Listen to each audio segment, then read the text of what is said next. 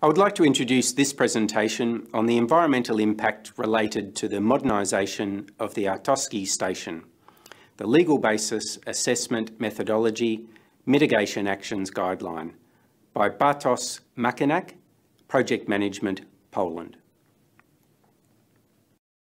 The topic of our presentation is the environmental impact related to the modernization of the Arctowski station. This presentation was prepared as a poster for the 19th COMNAP Symposium regarding Antarctic station modernization. The aim of the presentation is to provide some basic insight on the topics of the legal basis, assessment methodology, mitigation actions, and monitoring guidelines. The comprehensive conversion of the Arctowski station was divided into 5 stages. The first stage involves the construction of 2 new garage halls.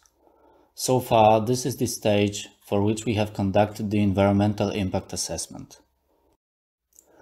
The legal basis for the environmental evaluation is of course the Protocol on the Environmental Protection to the Antarctic Treaty, so-called the Madrid Protocol.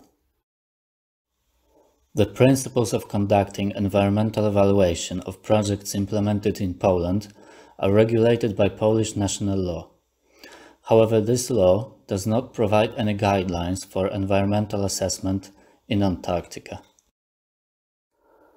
We have conducted the assessment for the first stage of the project to determine possible impact of the works in relation to the existing state of the environment. During this assessment, both direct and indirect impact ranges were determined. The results of the analysis for the first stage show that there should be no direct impact on vegetation in the area, except for minor incidents for which we have proposed mitigating actions to be taken. As far as the impact on fauna is concerned, only short-term indirect impact is expected, caused by noise emissions.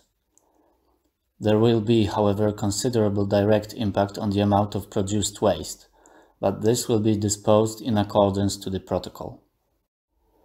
In order to mitigate the impact of the project on the environment, we have proposed several measures to be taken, which you can check in detail in our poster.